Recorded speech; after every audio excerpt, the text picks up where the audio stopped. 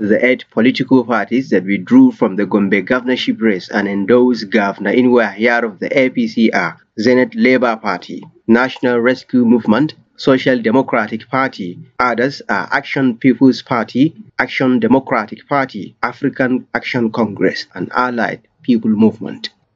After a long and careful deliberations, for the achievement of His Excellency under his stewardship,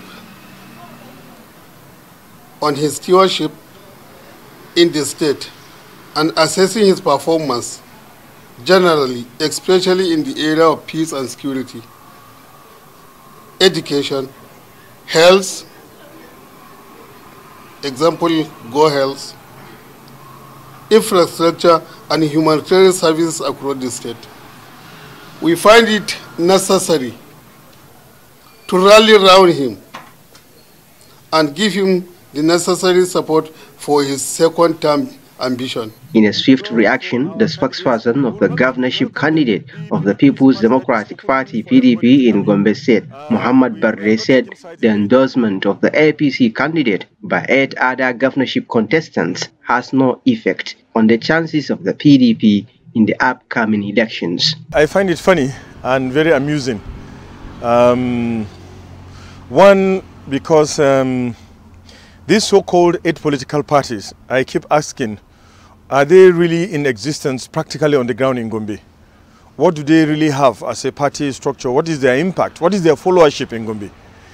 At the different levels of the elections that have been conducted so far, from the senatorial and the House of Reps election, who are their representatives? Do they have people there?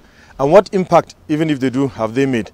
So you can clearly see that they are just parties in name and probably on paper, or you can even call them portfolio parties. Meanwhile, the APC Governorship Campaign Council, in its reaction to the PDP's comments, said the 8 candidates who have collapsed their structures for Governor Yahaya have thousands of supporters with potentials to alter the outcome of the poll. They are not mushroom parties, they are active parties, they are registered political parties with structures, structures across the state.